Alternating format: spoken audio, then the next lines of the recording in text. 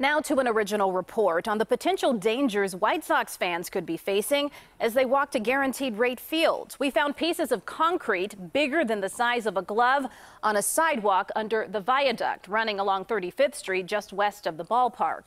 These concrete blocks appear to have fallen from above, and this isn't the first time it's happened. CBS 2's Dorothy Tucker is live in Bridgeport this evening. So Dorothy, how big is this risk? Well, Erica, it could be a considerable risk. When you look at the crumbling concrete at the top of a viaduct, it is easy to understand why some people are concerned. 0-1. When the White Sox play ball, an average of 15,000 to 20,000 people flock to Guaranteed Rate Park. Those coming from the west have to pass under this beautifully decorated viaduct.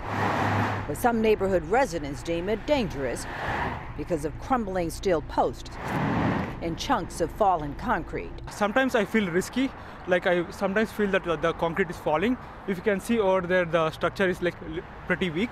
I'm concerned about the whole structure because of the rust, breaking of the bricks and stuff.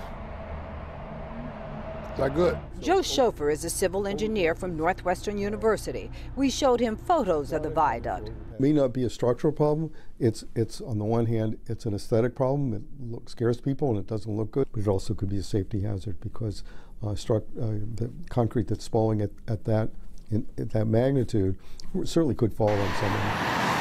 When was this viaduct last inspected? I know they were out here right before opening day, so about a month ago. Alderman Patrick Thompson says he tries to stay on top of the railroad companies that are responsible for them. They were out here and they were doing some repair work, some of the crumbling brick and wall. They were doing some work to that, as well as but when it they're still looks like it's... I know, it looks terrible. Thompson says he hasn't had any complaints from constituents, but he understands why some might be concerned. Can a piece fall? Yes, absolutely. There's vibration from the trains, and so we're constantly monitoring that, making sure that these are okay. Now, despite the falling concrete, as you heard the Northwestern professor say, that falling concrete does not have an impact on the steel structure. This viaduct is sound.